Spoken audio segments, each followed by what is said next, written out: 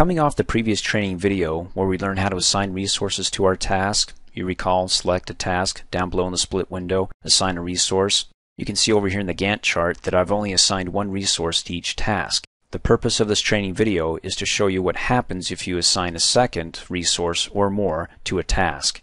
You see, Project assumes that every task can be completed by a single individual or work resource. When you assign a second work resource or more, by default, Project does what's called effort driven. And you'll notice whenever I select a task here, down below in the resource pane, the effort driven box is checked by default. Effort driven is where the more work resources that are assigned to a task, the less time or effort it takes to complete it. What kind of time or effort are we talking about? Well, there are three different types of time fields that are linked or connected between a task, as we see up here a task, and the work resource down below, wherein when you change one, you're going to affect the two other fields. And these are the fields. For the resource, you have two fields that affect time. You have the units and the work. For the task, you have the duration. And again, remember that the units, when you're saying 100%, you're actually talking in hours. 100% is 8 hours, 50% is 4 hours. In other words, you're applying the full unit, the full rider, his total 8 hours a day. So see if this makes sense. 8 hours times 5 days is 40 working hours.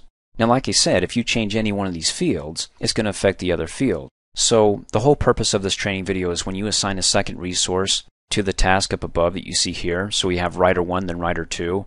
When you assign it, what of the three fields do you want to remain unchanged or fixed? And you can see right here, the task type is fixed units, fixed duration, or fixed work. Those are the three fields that are connected. Two of them are the fields, again, are the resource fields, and the third one is the task field, the duration. Now we're going to go over this more in detail in the next training video. We're really going to go into the nuts and bolts of it. But to keep it simple, so we can grasp the concept of this, we're going to leave the effort box driven check for now and just stay with fixed units. Meaning that when we assign more resources, 100 or 1,000 of them, the units will always be fixed, but of course the working hours and the duration will be effort driven, which means that the more people we have on hand, the less time it's going to take to complete it. Okay, so let's look at task 5 here. It's 2 days long. It says 2 days down below as well. We have one resource assigned to it. It's going to take 16 hours. 8 hours, he's giving his 8-hour days, times 2 days is 16 working hours. Let's go ahead and assign a second resource. Click just below the resource and then click the drop down arrow as we learned in the previous training video. I'm going to scroll down and select Rider 2 and then click OK and watch what happens. Because it's fixed units, it's not going to change this, but it's going to change the duration and the work. Because if it takes 16 hours for one person, and 16 hours he's not going to do it all in one day, he's going to break it up into 2 days, then the duration would be 2 days. Now that we have two people working on it, each of them can work 8 hours, so that's a total of 16 hours, but it wouldn't be in 2 days because if they both work the same day, then they can get this task done 1 day ahead of schedule, because now we have extra help. Okay, that's what it's like when it's effort driven. I'm going to go ahead and hit undo, and then show you what it looks like when you uncheck effort driven and we assign Rider to the interview subject matter experts. Drop down arrow, Rider 2, click OK. What happened? Nothing. The duration didn't get cut, the working hours didn't get cut. In fact, now we have 16 plus 16, 32 hours in 2 days. So what you're saying here is that perhaps you want to control this. It's not necessarily always going to be cut in half. So you could come down here without being effort driven and just say this is actually just going to take this person 8 hours and click OK. What happens? Nothing changes. The duration, nothing. You get more flexibility down below, I would say, in that you can control the duration, the work, and the units fields without being effort driven. I'm going to go ahead and hit undo a couple of times, get back to where effort driven was checked. And let's just do one more here. So I select another task. How long does it take? 5 days. If I assign somebody else and it's effort driven, click in the field down below so we can scroll down and let's choose administrative assistant on this one and then click OK. And again, it's 40 hours, but now the work is split between the two. So Rider 1 gets 20, administrative assistant gets 20, and instead of 40 hours taking 5 days for the task to complete, now that we have two people working on it, they can get 40 hours done in a shorter amount of time. They can do it in 2.5 days.